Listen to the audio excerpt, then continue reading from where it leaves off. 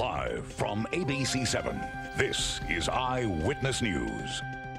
I'm Barbara Walters, and this is 2020. Tonight at 11, remembering Barbara Walters, a trailblazing newswoman has died at the age of 93. Walters blasted through barrier after barrier, blazing a trail for future generations of women in the media.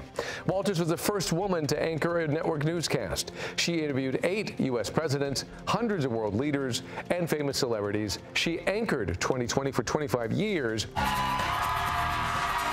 and she created and hosted The View.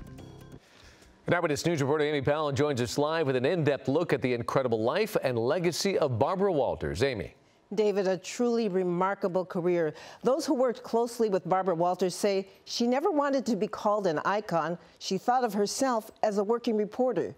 She'll be remembered as an outstanding journalist who broke ground in the television industry.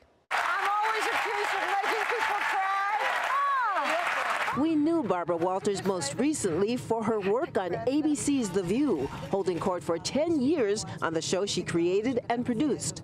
But she'll be remembered most for her interviews, must-see TV for half a century. You could be sent to prison. Are you scared? Who wouldn't be scared? She had a knack for getting famous people to open up. Sometimes that meant curling up on the couch, having a picnic, or going for an afternoon drive. I hope you're a good driver. You know what you're doing, I hope. Whatever the setting, Walters never shied away from asking tough questions. I'm going to ask you a terrible question. Did you ever order anyone killed? Yeah. No. Do you drink too much? Yep. Are you sorry you didn't burn the tapes?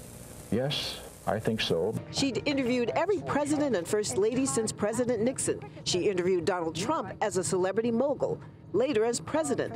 But none of this came without first having to blaze a trail for women in journalism. Walters began as a news writer on The Today Show, the only female writer. Eventually, she became a producer. I was the only female producer with 6 men. And I would then go out and do certain stories. Those stories marking the beginning of her on-air career, her first big assignment covering the Paris fashion shows. That was my first time that I can remember being on the air. Would you tell me, was this a very trying experience for you? Frank, it was awful. I mean, first of all, every day I had to go and look at fashion shows. And then I had to have lunch at Maxime's and drink champagne. And then I had to smell all the perfume at Dior. Walters' quick wit, intelligence, and ease on camera leading her to the anchor desk. Harry Reasoner. Barbara Walters. In 1976, history was made when ABC hired her as the first female anchor of a network news program.